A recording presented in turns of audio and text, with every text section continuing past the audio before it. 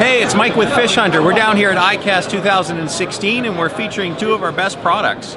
On one side we got the Fish Hunter Pro, which sells for $179, and on the other side we now have our brand new product launch for ICAST, which is our new Fish Hunter Directional 3D. Both these products are brand new to the market this year in 2016. They work on Wi-Fi, which is really interesting for a lot of people. Basically, they're a battery-operated floating router, and they're sent on the bottom here is where we have our transducers. So they're sending this transducer back to your smartphone, which I have here on my arm here. Sends the information right to your smartphone. You can see right here you're getting depth, you're getting contour, and you get the fish in their relative size.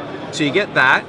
On Caitlin's arm here, we've got another display, which is a really cool feature on our 3D model, which is creating 3D bottom maps. So you can see all the color variation, we give you a great scale, so you can tell how far away to cast or where to cast to be able to find the fish. The other great feature we've got on our 3D model is right here in the center, and this is called directional casting.